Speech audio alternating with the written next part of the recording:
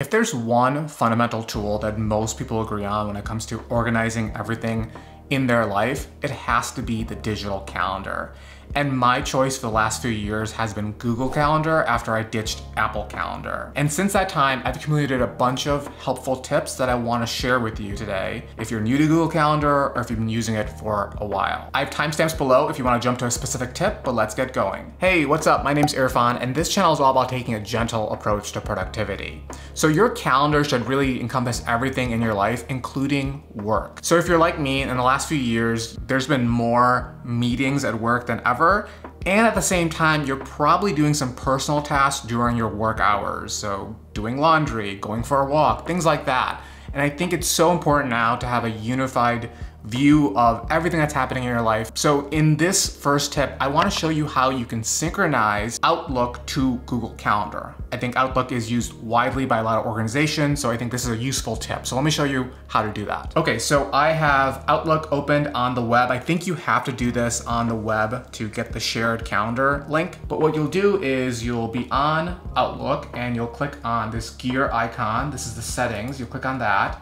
And you'll want to go down and go to View All Outlook Settings.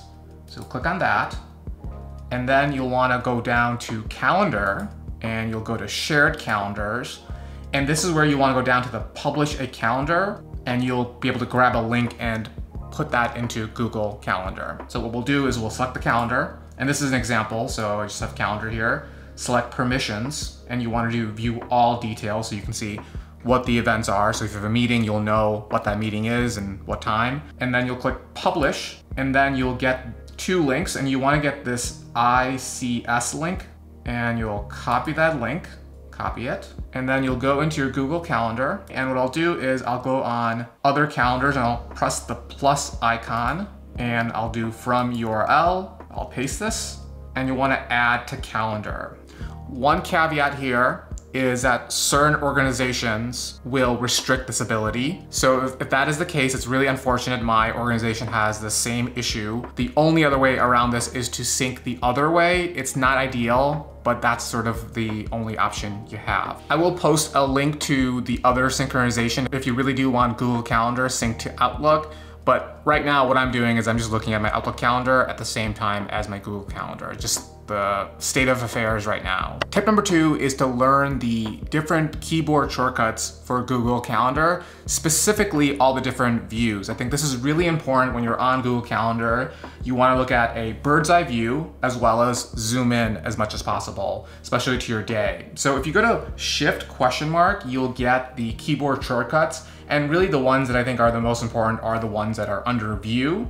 So you could do 1 through 6 for the different day, week, month, but I actually think the other way around, pressing day for day, W for view, M for month makes a lot more intuitive sense. So that's what I would preach. So this is really, really simple, and you should be utilizing this when you want to look at your day. So if you go to day, so today is June 12th, but if I want to look at the week, I can press W and I'll look at the week. I also have a custom one for X, and that's for me, that's 2 weeks, but you can customize this to like 3 weeks or 9 days. But this is my view for 2 weeks, and then you could do month view, you could do year view, and you could do agenda view, which I think is also really nice to see what your agenda looks like. So definitely learn these and have these in the back of your head, especially as you're planning your week. It just helps so much to look at the month view, like what does my month of June look like?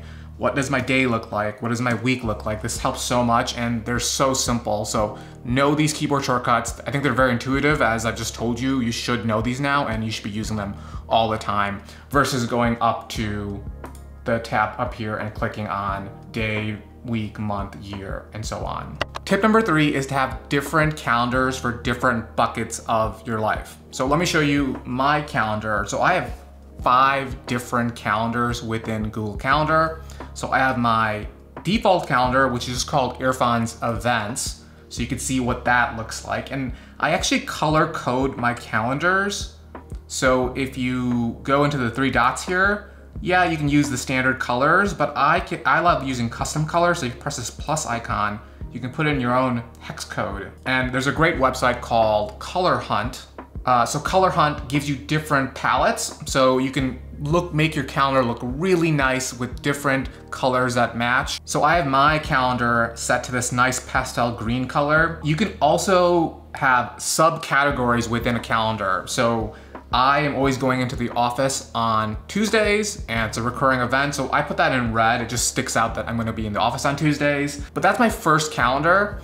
I also have my birthday calendar. The days of using Facebook are kind of over for me, so I like to be very intentional and put down actual birthdays where I wanna plan something for that friend or just wish them when their birthday comes up. So you can also get notifications for these birthdays a day before they happen or the day of. So I have this set up, so if I go to my settings and I go into my birthday calendar, you will see that I have this set for notifications, all day event notifications. So this is for my birthday calendar. I have it 0 days before at 9 a.m. so I'll know that. And then 1 day before I'll get an email as well that, hey, my friend's birthday is coming up. So this is a recurring event that basically never ends unless that person dies, I guess. I don't know. So I'll go back and I will go into the other calendars I have. So I'm gonna go to week view and show you what my fitness calendar looks like.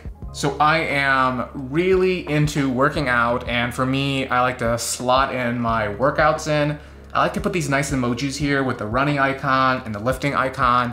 This really helps me kind of distinguish which days I'm lifting versus where I'm running. So I put these down, and these are recurring events. Right now, doing a 10-week lifting program. I'm running twice a week, and just having this color coded in this blue color just kind of helps me when I'm looking at my 2-week view or my week view. I can just look at when I'm working out. I also have a calendar for meal planning. So this is an automation I've created. I have a video on how to set this up, but I basically have Todoist and Notion working together to give me automated meal plans. So I know exactly what I'm gonna be eating throughout the week, and I typically do this on a Sunday or a Monday where I try to schedule what I'm gonna eat. Automatically tells me what ingredients I need to have, but I have a bunch of different meal plans and I can show you what that looks like. So these are my Notion meals, and like I mentioned, the ingredients are all in here. It's a really cool way to automate meal planning. Again, I have a link in the description below, as well as probably up here if you wanna check out that video. So if I just add all these calendars, you could see how nicer it looks. I can organize and see where everything is located in the different aspects of my life. If I'm filming, if I'm working out, it just makes it a lot nicer when you have multiple calendars and different colors. Now, you can have just one calendar with a bunch of different colors, but you are sort of restricted to just these colors. So that's one of the reasons why you should have multiple calendars. And I think it just kind of helps with the labeling of having these different names of the different parts of your life. I think this is really important. I think most people have maybe 1, maybe 2 calendars, but you should really have as many as you can possibly have that you can classify in different buckets of your life. Tip number 4 is adding local weather to Google Calendar. I don't know why this isn't already like a default, but there's a simple way to add the weather. As you could see, I have the weather for the week. The reason why I really love this is, as I mentioned, I run twice a week, or I guess I run 3 times a week according to my schedule, and you know, it's gonna be 90 degrees on Tuesday. Maybe I wanna move my running workout to a day that's a little bit nicer, maybe 76 degrees.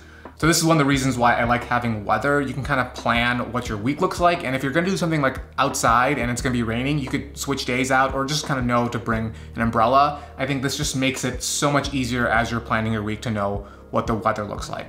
So to add this, it's really, really simple. There's a website called weather-in-calendar.com.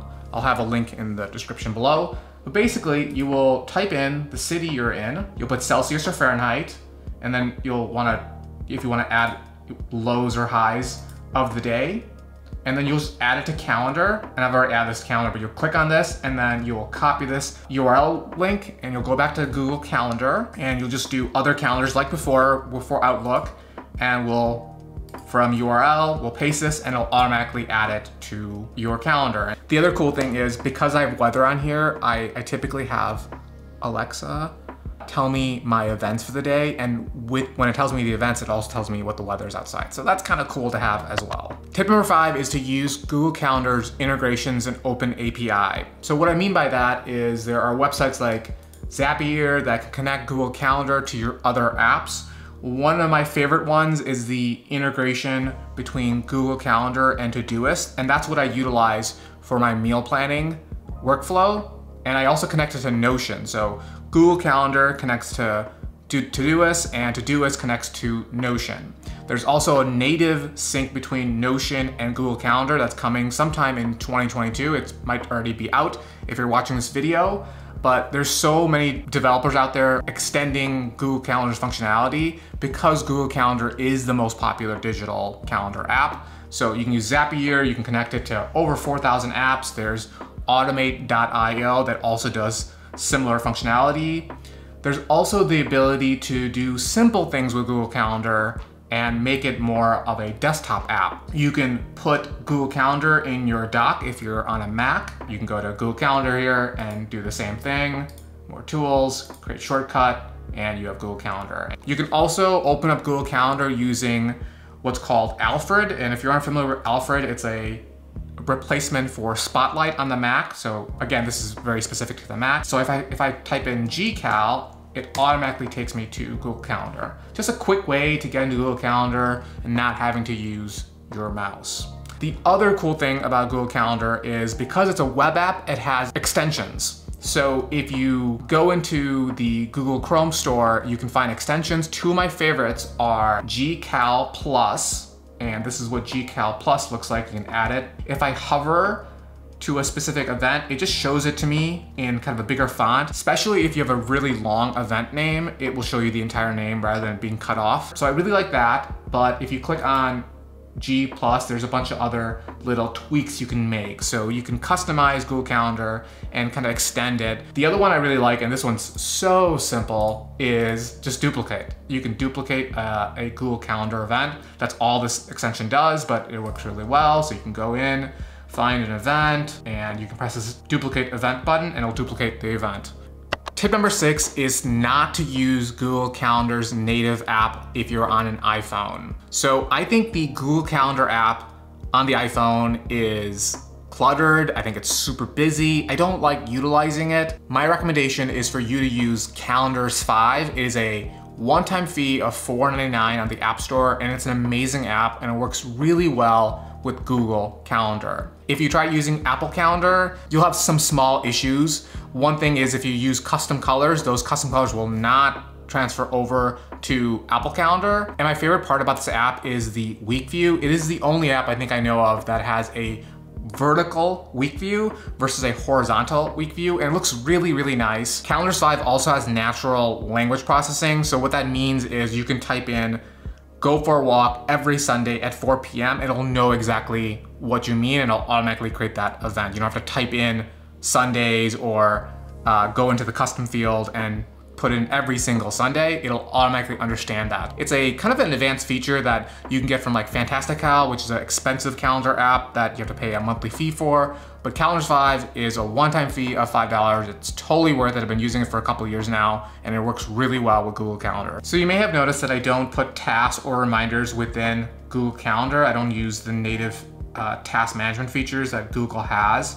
The reason for that is I'm sort of against the idea of having your tasks within all the different events that are happening on your calendar. I think your calendar should be for time-specific events, and you should utilize your calendar as a way to look at how busy you are and then planning the tasks around those events. If you want to know kind of more about how I plan my week, here's a video that I talk about how I plan my week and how I use Google Calendar to manage how much I can take on in a given week.